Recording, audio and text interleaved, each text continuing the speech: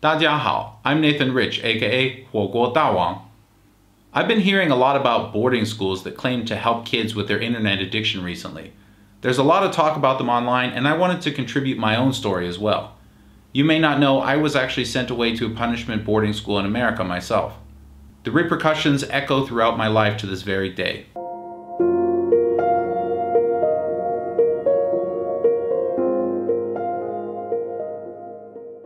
My family was originally all Jewish, but by the time I was born, most of them were part of an American cult, Scientology. Yes, the same expensive, ridiculous UFO cult that Tom Cruise, John Travolta, and Elizabeth Moss are in. Everyone but my grandfather was part of it. My mother cut out my father and his part of the family from our lives before I had my first memory, and I have no siblings, so I grew up in an apartment in Hollywood with only my mother. As a child, I played with our 2 cats and spent most of my time alone. I fought back against the cult from literally as far back as I can remember.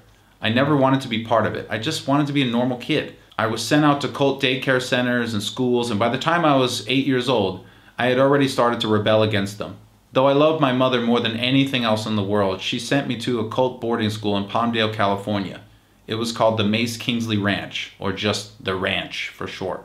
In that boarding school, I was subjected to various forms of punishment for not wanting to be part of the cult. An ex-Marine ran the place, and he beat us with a wooden paddle. I was also thrown into a horse trough in the winter and made to do military-style jump squat push-ups in a mound of freshly gathered horse manure. They scrubbed my skin with a metal fence brush and did other humiliating things to me. After 8.5 months, I finally got out of the ranch, but not because I had changed. My grandmother had been pressuring my grandfather to join the cult so much that they got a separation after 39 years of marriage, and while they were separated, he died of a heart attack.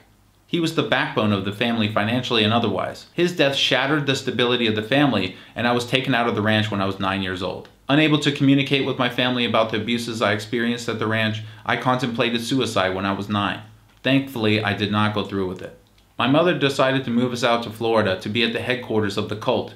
When I was 10, the pressure to be in the cult was so strong that I tried to commit suicide by laying in a street, the only method I could think of at the time. Fortunately, this attempt was unsuccessful, and I never told anyone about it. I continued to talk back in the cult schools, and by the time I was 12, I had gotten kicked out of every school I was sent to, and my mother was forced to put me in a private, non-cult school for the first time in my life. All the bad grades and trouble I had gotten into as a youngster suddenly stopped as soon as I was in a normal school. My grades went from D's and C's to A's and then A+. I was even named the junior high school valedictorian at age 13.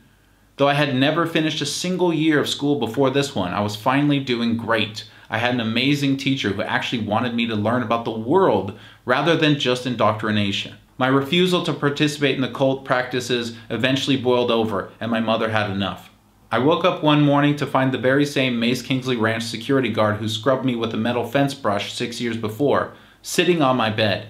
After some arguing back and forth, he grabbed my leg. I kicked him, and he twisted my arm around my back and started to drag me out of my house. He was taking me back to the ranch, whether I liked it or not. I was kicking and screaming for my mother to help me as he dragged me through the apartment. When we got to the kitchen, I saw my mother smiling. In front of her were signed documents. She had signed over my power of attorney to the cult. They were legally my parents and could do with me what they wanted. When we arrived at the airport, we were escorted by armed police officers to the plane. We flew from Florida to New Mexico and then drove nearly 4 hours into the depths of the Gila Wilderness, a remote forest. My mother specifically requested I not be allowed to contact my family until I was a graduate, a willing cult member. So I was not able to communicate with my family in any way for almost 3 years. The punishments usually involved forcing the children to live on beans and rice, isolating us from the other kids, and watching us 24/7. They made us do manual labor day after day and had punishment camping trips with even more hard labor. With no hope and a family that didn't care about me because I wasn't part of their cult, I felt I had no hope, no reason to live. When I was 15, I tried to kill myself again. I took an entire bottle of extra strength Tylenol and waited to die. Instead, I vomited and felt sick for around a week. I was not given medical attention of any kind, but was instead punished further. My family was using money from my grandfather's estate to pay the cult.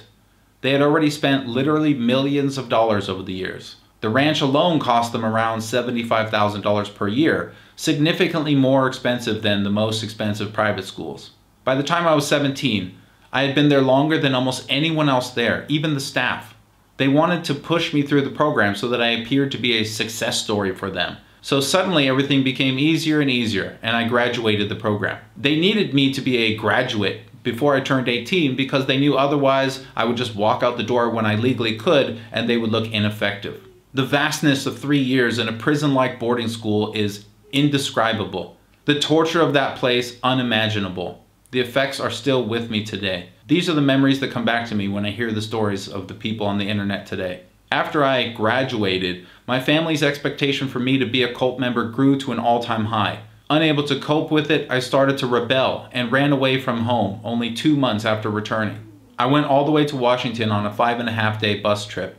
My family had made it clear they were never going to love me unless I went along with their plan, and I just couldn't do it. I just wanted to be normal. A short while after running away, I regretted it and tried to go back home. I called my mother, but she refused to take me back. She told me never to contact her or my family again. It was clear to her that no matter what they did, I just was never going to be part of the cult, and that meant they could never accept me. At age 17, I was without friends or family. I had no job or money, no skills or way out. My mind was different than most. I was raised in a destructive cult, and my thoughts and worldviews were warped from it. I was dying inside. So in the spirit of solidarity, I want to take a moment to pay respect to everyone who has had this type of experience in their lives. I'm just one of many, and I want to show these people with similar experiences that there can be a bright future, even with a dark past. You are not alone anymore because the world is waking up to these abuses. And this isn't the end of my story. While we do need to honor the past, we need to stay focused on the future. The second video in this 2-part series will explain how I turned my situation around, and after some extreme hardships, I eventually became successful, and more importantly, a happy person. Thanks everybody for listening.